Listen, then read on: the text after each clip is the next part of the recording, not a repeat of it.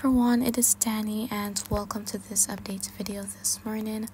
I hope you're doing fantastic, and we're looking at the infrared satellites of the Atlantic Basin right now. Now there is that front that is affecting parts of the US, bringing some heavy rain, thunderstorms, and even hail to some areas. Texas, even Louisiana, going into Mississippi, Alabama, and as we're going to be heading through today, there is going to be that potential of severe thunderstorms as well as large hail, damaging wind gusts, and even tornadoes. And that is for portions of southeast Texas into parts of the lower Mississippi Valley and central Gulf states. So please stay safe and take all the necessary precautions if you're being affected by that system. But as it relates to the Caribbean and really anything else out there, not seeing anything major going on right now, there are some cloud clusters moving through the region, helping to increase rainfall activity across areas such as for parts of Guadeloupe and Dominica and elsewhere across the Lesser Antilles. And that's kind of going to be the story for today, but nothing crazy is going on right now. However, in the wake of that strong front that made its way through the region last week, we've been experiencing those cooler temperatures. So it has been pretty cool, especially in the evenings, the nights, and the very early mornings, such as when I'm actually recording right now. So temperatures have been cooler across much of the Caribbean, and for some areas, it has also been windy. Looking at the rainfall forecast from Euro through the rest of today, here we're seeing that it's really in the vicinity of the Lesser Antilles, Guadeloupe through St. Lucia, is likely to experience the most rainfall activity within the Lesser Antilles today. So other areas may experience some passing showers, such as Trinidad and Tobago, even going to Antigua.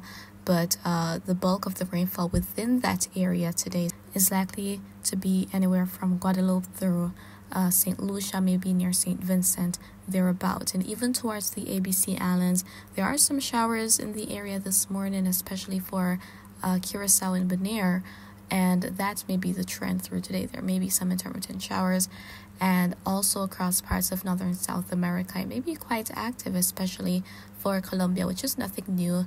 It is along the intertropical convergence zone where the trade winds of the north and south meet, and when there's a lot of instability, we typically see that there's a lot happening within the area. Elsewhere across the Caribbean may experience some passing showers: Puerto Rico, the Virgin Islands, Jamaica, Hispaniola, Cuba, the Cayman Islands, and even over into parts of Central America. But on a whole, much is not expected through today. However, it is likely to be quite windy. This is the forecast for later this morning, and we're seeing all these dark purple and blue shadings.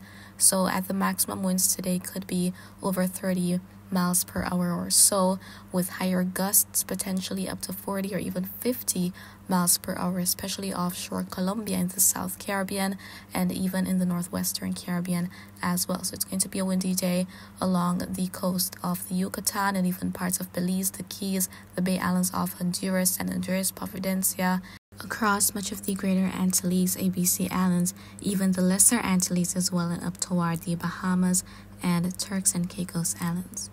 Off the Atlantic coast of the Eastern Caribbean islands, waves have been unsettled, and this is a forecast as we're going to be headed into late tonight, early tomorrow morning, thereabout. We can see all these green shadings, which are representing those wave heights of around 6, maybe going up to 7 and even 8 feet. So offshore the Lesser Antilles, and even for Puerto Rico, the Virgin Islands, Hispaniola, and in the vicinity of parts of the Bahamas and Turks and Caicos Islands. And things are also unsettled in the Central Caribbean, and especially offshore Colombia, where some of the strongest winds are likely to be found today. Some of those wave heights could be up to 11 feet or so, and offshore the Yucatan may be up to around 9 or even 10 feet. Now, as it relates to the Saharan air layer forecast, so all that dust coming all the way from the Sahara Desert in Africa has been making its way across the Atlantic, and it will be blanketing more areas as we head into the week. And so here we're looking at the forecast. This is for later this afternoon, and we're seeing some of those dark brown shadings indicating those areas of higher dust concentration. So this dust has been affecting parts of the Eastern Caribbean and South America, and that is going to continue. But unfortunately, it does result in skin and eye irritation. It may trigger asthma, it may trigger allergies, and reduce visibility as well. As we're going to be heading into tomorrow morning, this is the forecast. We can see parts of the islands being blanketed pretty well by this next plume of dust that's going to be moving in. So Trinidad, Tobago, Barbados, Grenada, the Grenadines, St. Vincent, even towards St. Lucia may experience that dust coverage tomorrow morning, and parts of northern South America, Venezuela, and the Guyanas as well. And this only spreads as we head into Tuesday. This is a forecast for Tuesday morning. We see more islands off Lesser Antilles all the way up to Antigua, and even near St. Kitts and Nevis experiencing that dust coverage through Trinidad, Tobago, the ABC Islands, and much of northern South America. So the dust is here.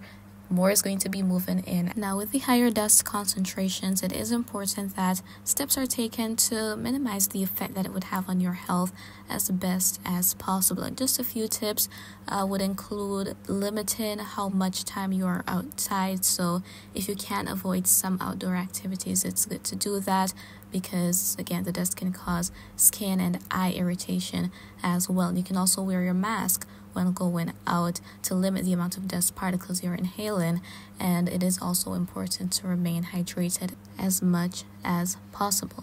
And so guys, that is pretty much what I wanted to share with you in this update video, and I really do hope that you found it to be quite informative. However, if you have any questions, as always, please feel free to leave them down in the comments. I'll respond to you when I get the chance to do so, and remember to always be weatherwise.